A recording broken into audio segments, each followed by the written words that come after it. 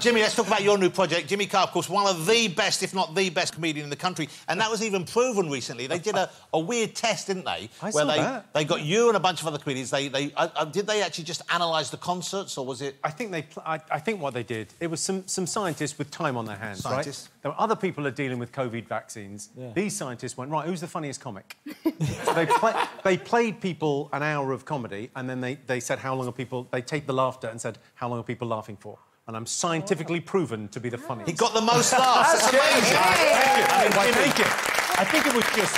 Don't take this the wrong way, but I was surprised. How could I not take that the wrong way? Well, because you're up against Michael McIntyre, up against Peter Kay, and those guys are the titans. Fuck you, man. No, but you know what I'm saying. You know what I'm saying. Yeah, I do. Yeah.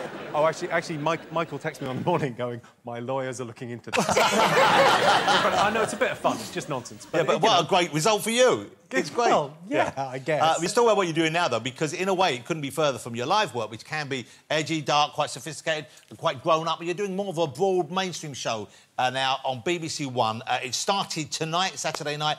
I Can See Your Voice. If people didn't see it, how would you describe it? It's a crazy idea. So it's a singing show. It's a talent show, singing show. No one sings. No one sings. We get a lineup of people come out and we just say who we think might be able to sing based on nothing. We just look at them and go, nah, I don't think so. He does not look like a singer. So what are you doing? It's like working at the airport. You're basically profiling people. Yeah. They sort of walk on and you go, no, I don't know. Those shoes with that dress, no, she can't sing. She can't sing, no, she's holding the mic wrong. Okay. And then the next round, they're miming. And the people that can't sing are so good at miming. And we're so full every time. I've never been more certain and more wrong about stuff. You just think, oh, definitely this one for sure. And then... And it kind of... The reason I think the show works is in every sort of hour, there's 6 big moments. Because either they can sing and it's entertaining, or they can't and it is funny. We've got to keep... And it does look like far be it from me to promote BBC One shows when we've got a cracker of an ITV show on the same time, but let's have a look at this. This does look like great fun. It's got to be bad. Please be bad. Please be bad. Come on, she's got to be bad. She's got to be bad. Good luck.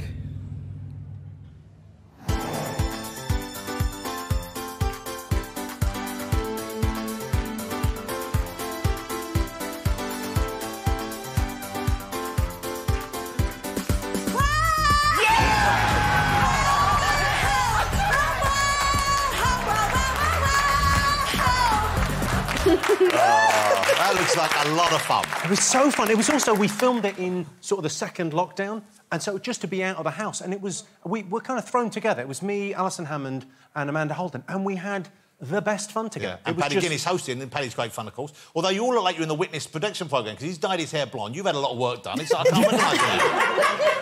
I've had a lot of work done. He has had a lot of work done, hasn't he, Daisy? I'm living proof. You can polish a turd.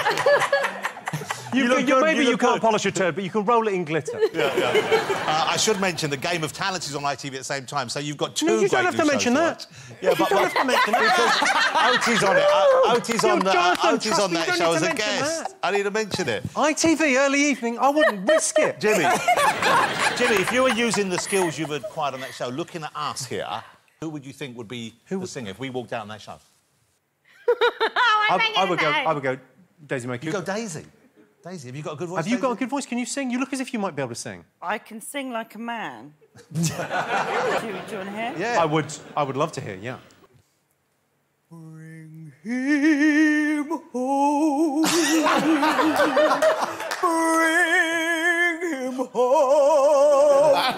Bring him home.